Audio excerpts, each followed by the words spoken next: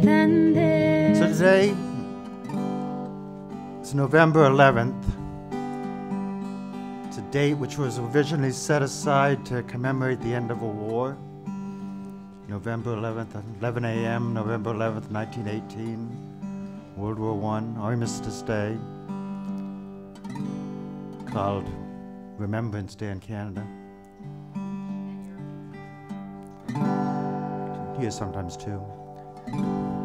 So this is a song I like to bring out at this time of year. I wrote it around the time of the 100th anniversary of the start of that war.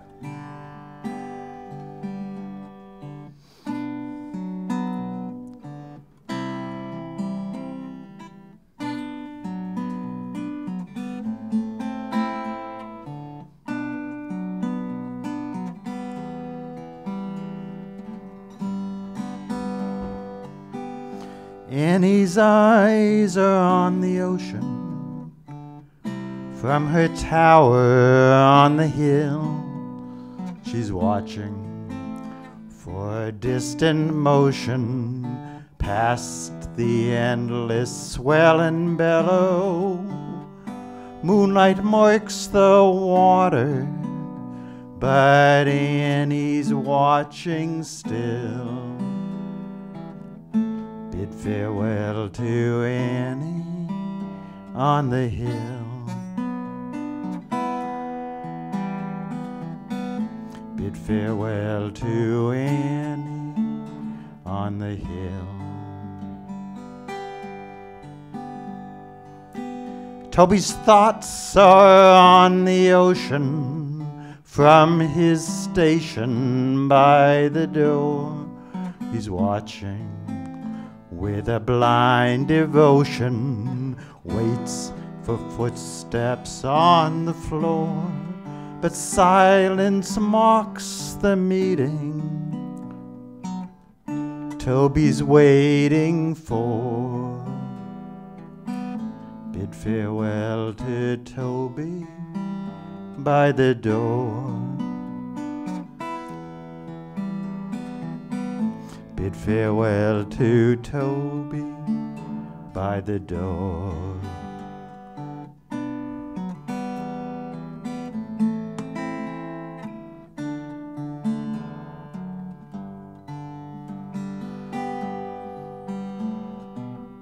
Dreamed of glory, joined the cause, boarded ship for distant lands, left my family, farm, and friends, certain they'd understand. But there's a field beyond the ocean where a sea of poppies grow. Sunlight brews a mystic potion, soothes the souls that rest below, and nothing mars their beauty but markers, row on row. Bid farewell to we who rest below. Bid farewell to we who rest below.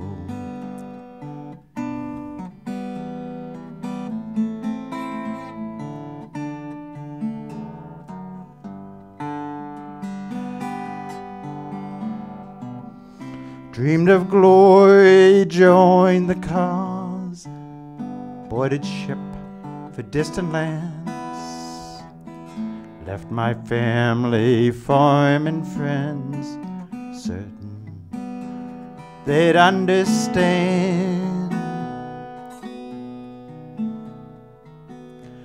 But moonlight marks the water, and Annie's watching still. Bid farewell to Annie, Annie on the hill.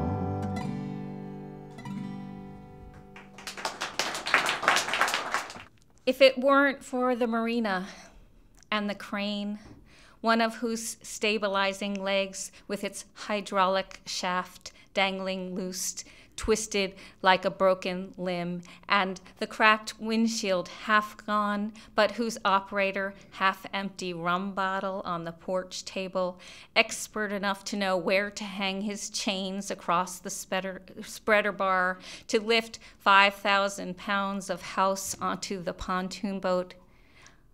But not before the hard work of the long drive to put the boat together.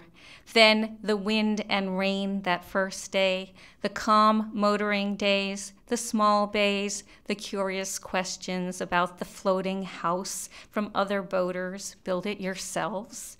All solar, all electric, if not for those solar panels, the battery, the electric motor dancing on the deck.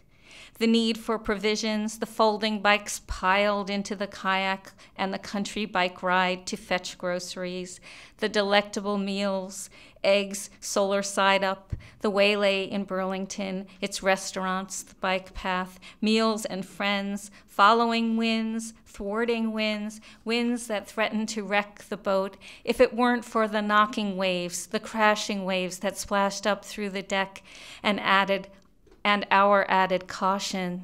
And finally, one calm, sunny day, our crossing the big open lake, the anchor set for safe harbor in a cove, smoothies on the back porch, our back 40 inches of decking, all this and the sun that freed us from roads, marinas, traffic, if not for a spoonful of the ice cold, the pure, the creamy, this would not be our Valcour, our victory. Thank you. I am so thrilled to be here at Wake Up and Smell the Poetry that I can only say, hello, Hopkinton! No, it's true. I am so impressed with what Cheryl Peralt has done with this venue that I am inspired to bring to you the very best poetry I can find. Is there anybody here that has a dog? Well, this is a poem about a dog, and it's sure to put a smile on your face. It's a poem by Peter Wolveridge, and it's entitled The Ballad of Rum. A dog wandered into our garden one day. A friendly old mutt, didn't look like a stray. We never discovered whence he had come, but we brushed him and fed him, and the kids called him Rum. Now, as family members, even dogs must work hard. So we put Rum on duty next day in the yard. Bright-eyed and watchful by night and by day, but not much of a guard dog, I'm sorry to say. He barked at the cats, and he barked at a toad. He barked at the cattle outside on the road. He barked at the horses. So where did he fail? You see, Rum liked people, and he just wagged his tail. He liked the yard labor, an amiable bunch. They fed our dog tidbits and scraps from their lunch. Rum wolfed it all down, but to our dismay, he seemed to get fatter with each passing day. Then one night, when Rum was laid at his ease, a burglar crept in, as quiet as you please. He saw no alarms, heard no sirens howling, no guard dog for sure. They'd be barking or howling.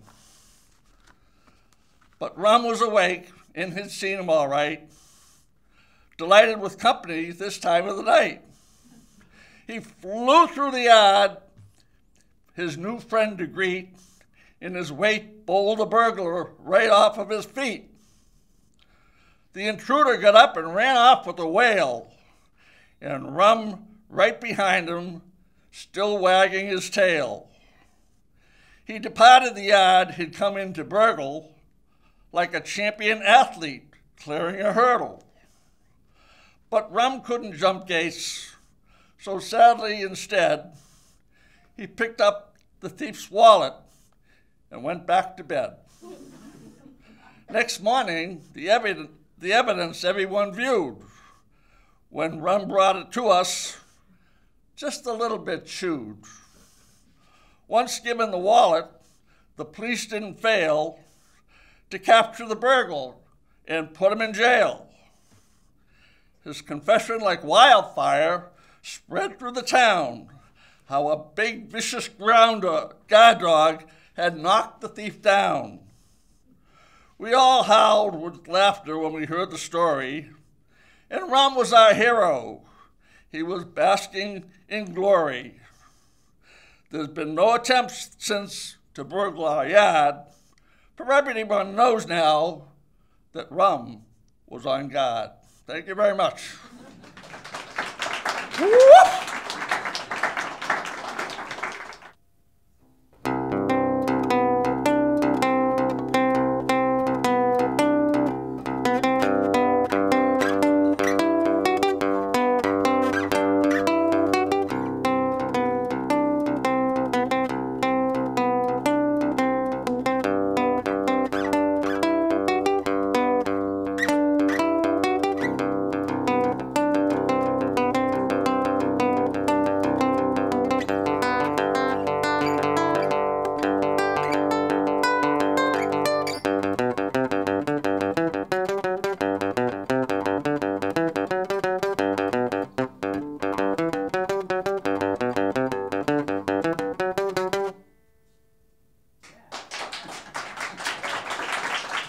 Thank you.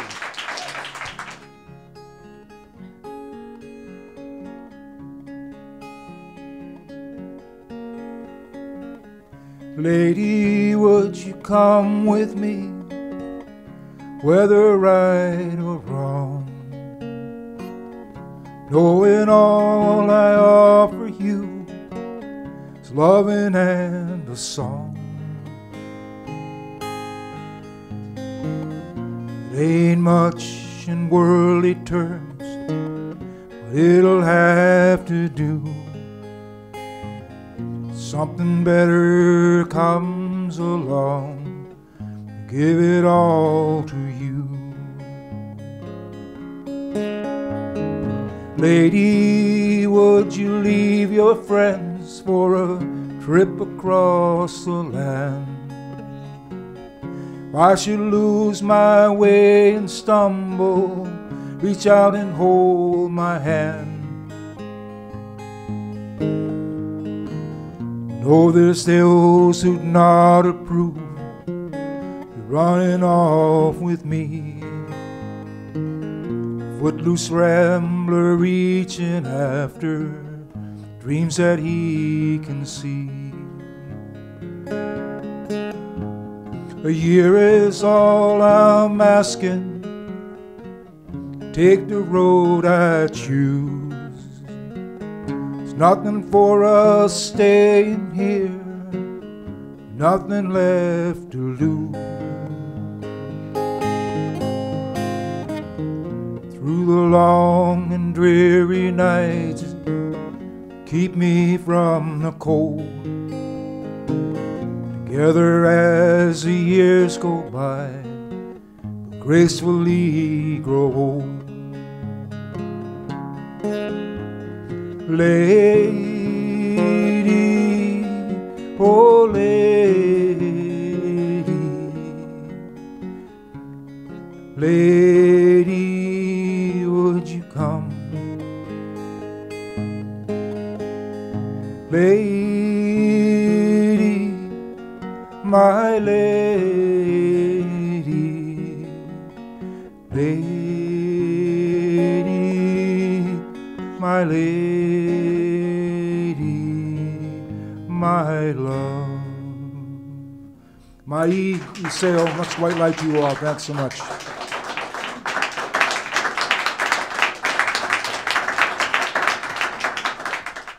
My poem today is called perfectly round ripples. I tossed a golf ball into the pond, where it made perfectly round ripples that traveled all the way to the farthest shores. Then I tossed a jagged stone into the pond, and it too made perfectly round ripples that traveled all the way to the farthest shores. Next, I found an old sneaker with laces missing, tossed it into the pond, which brought on a thumping splash, causing geese and turtles to turn their heads, but soon lose interest, as it made perfectly round ripples that traveled all the way to the farthest shores. Now, should the deeds we perpetrate here on earth, good or evil, planned or accidental, make perfectly round ripples that travel all the way to the farthest shores of the cosmic sea, so mote it be. We shall for sure receive our due somewhere in the unflinching residuum. Thank you. The young hero came home after doing the bidding, told he had to go or go to prison. Some, fearful for themselves, went into hiding, then returned with a full presidential pardon. Tortured in dreams by what he had done, this nation's unhero has not yet fully returned. Scorned for any claims he tries to make, the unhero is told it's his own mistake. My final comment to the unhero of today can only be that we'll eventually have our day. Thank you. This is at the cardiac clinic. Just ahead of me on the left, my mother, wearing a white blouse, shakes a little when she walks, the stronger one at 87. Next to her, my father, with round shoulders folded over, like a wounded bird, steadies himself with a webbed cane, feeling his way slowly forward. So they go, arm in arm, side by side, toward the clinic door, like a butterfly with one broken wing, limping to the gates of heaven, all my love going with them. One should always be drunk. That's all that matters, so as not to feel time's terrible burden that breaks your shoulders and bows you down. You must get drunk without rest, but what with? With wine? With poetry? Or with virtue, as you choose. But get drunk. And if at some time on the steps of a palace, or in the green grass of a ditch, or in the solitude of your room, you are awakened, and drunkenness is already abated, ask the wind, the wave, the star, the bird, the clock, all that which groans, all that which rolls, all that which sings, all that which speaks. Ask them what time it is, and the wind, the wave, the bird, the clock, the stars will reply, "It is time to get drunk." So that you may not be the martyred slave of time, get drunk and never pause for rest, with wine, with poetry, or with virtue as you choose. Words of Charles Baudelaire.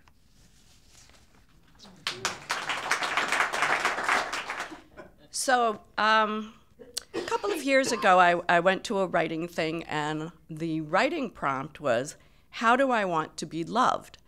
And I wrote this back then and forgot all about it and found it, and I thought I would share it today because recently a theme that's developing in my writing and in my life is all about love and the different forms of love. So That writing prompt gave me the opportunity to think about how much love I have in my life. And I truly feel that I am surrounded by love from family and friends, and just that I've been very lucky that way. But also it made me think of how easy it is for me to love people who love me. It's not quite as easy to love people who maybe don't love me or don't show that they love me. And so for me, the question of how do I want to love became, how do I give more love? How do I give love to those in my life who are hard to love, who are not pleasant to be with, who have hurt me in some way, or who I feel strong disagreement with? And the answer comes as metaphor. I want to give more love in the way that the rain nourishes the parched earth. I want to give more love in the way that the stars and the moon light a dark night. I want to give more love in the way the sun brings warmth to a cold and barren landscape. I want to give more love in the way the universe provides wonder to comfort and inspire humans after we, in our humanness, forget how wondrous life on this planet can be. Thank you.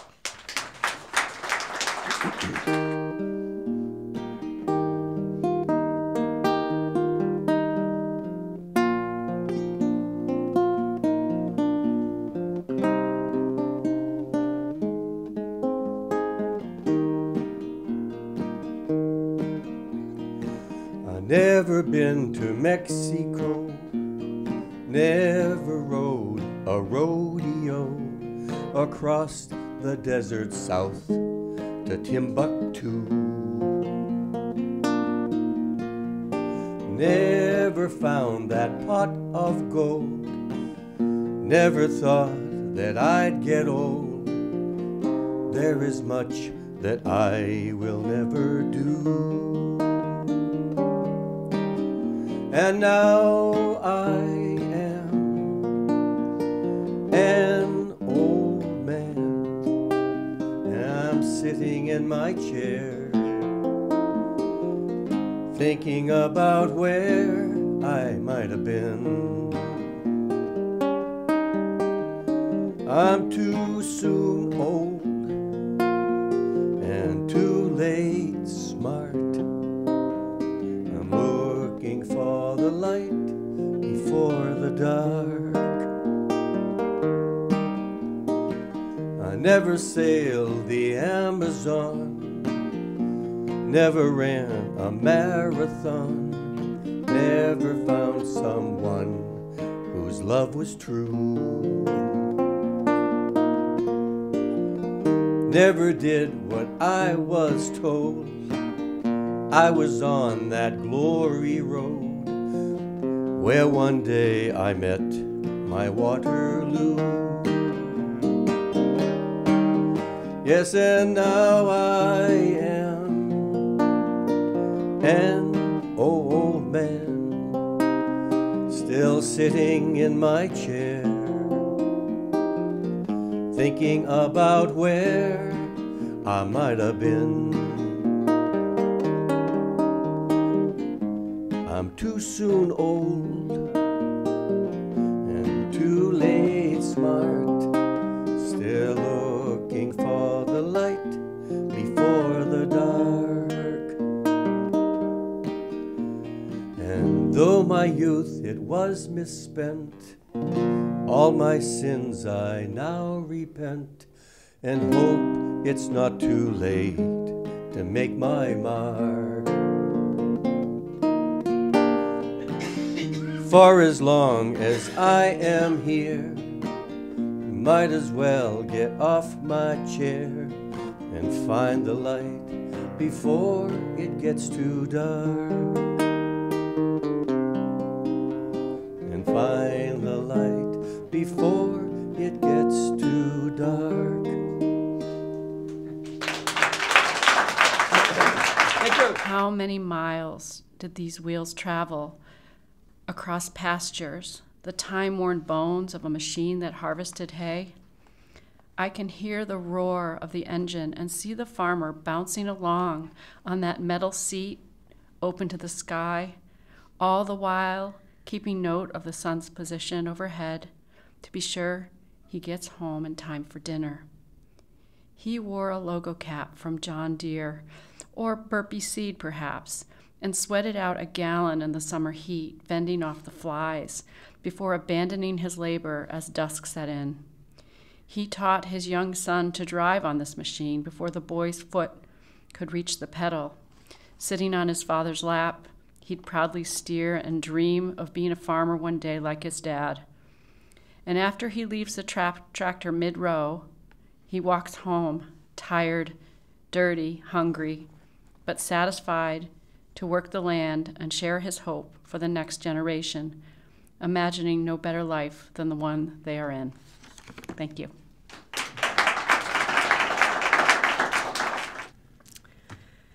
I have saved small bits of time, like pennies, so I can spend them here, where I am held by the tangled wild beauty strewn all around. Leaning on a fallen trunk propped in the crook of another, I watch an oak leaf drift downriver. A wood thrush whistles. The wind flutters the trees' crisp leaves and brushes my face. This patch of woods is not sculpted or grand or glorious. It's like the beauty of your mother, of her familiar hands. You don't care how fancy her hair is or how many creases spread around her kind eyes. She just needs to be there with you. And so I return to this place that longs to fill my open palms with yellow leaves and piles of burnished acorns. Thank you.